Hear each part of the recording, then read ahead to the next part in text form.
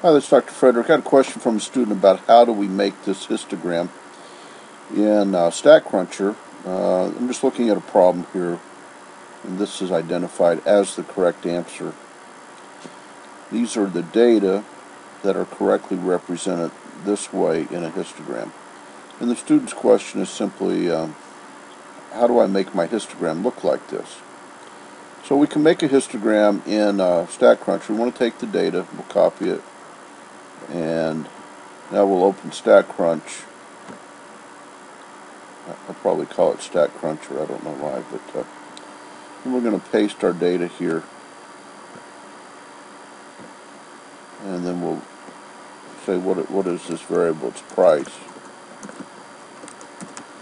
Okay, so we have price. Do we have 50 data points? We'll just check before we, yes, we do. We're going to graph a histogram,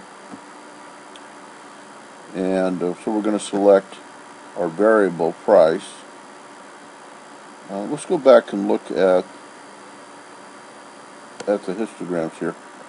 What we see is that our histogram has some bins in it. We don't need to count the bins right now, but we'll notice from 30 to 60 will help us figure out what our bin width is.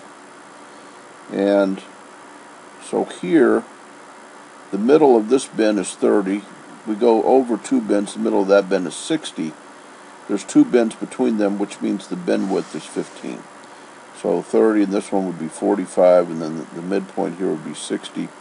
That means the midpoint here is 15, and that means that the bin starts at 7.5.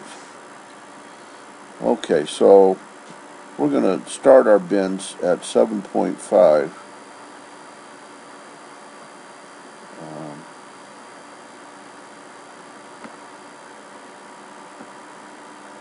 With the bin width of 15. So we'll start at 7.5, and we'll go to 50, we'll have 15.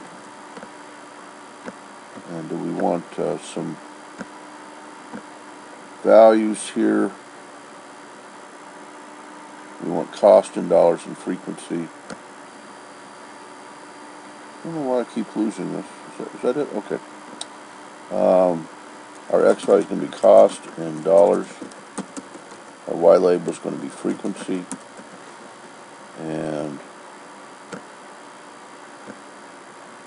is that it? That doesn't look right.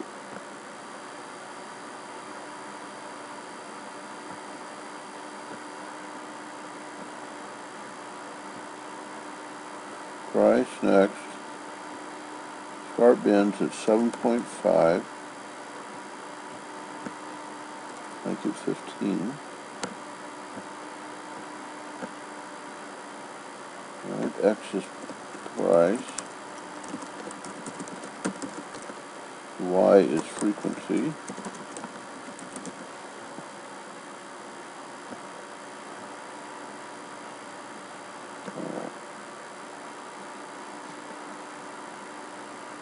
Now, does that look the same? I don't like where the placement is here. But I think that is the same shape. Okay, so what we notice here is that we have the same shape of the graph.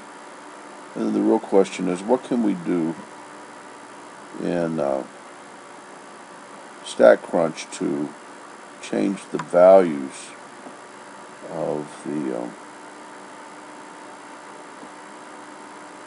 of these values on the side by changing the axis values. In Excel, it's very easy to do. I don't see a real option to do it here in StatCrunch. So there's probably a way to do it, but here's the idea. We have the same shape. We notice I made this graph just a little while ago, and it made it with 30 and 60 and so forth. Normally in Excel you would come down here and click. Oh, here we go. Alright, so the minimum is 7.5, the maximum is 142.5. I'm going to say tick marks is optional. Does that change anything? No. Here we'll make our maximum 14. Okay, so that makes it look a little bit more. There must be some way to change where these go. I don't know.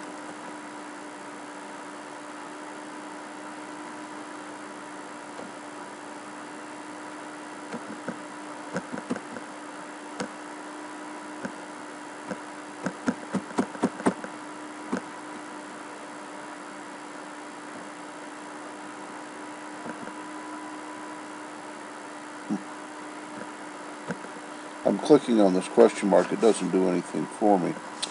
Well, it's not important, but it would be nice to have greater flexibility here. I hope you see that we were able to change the range here,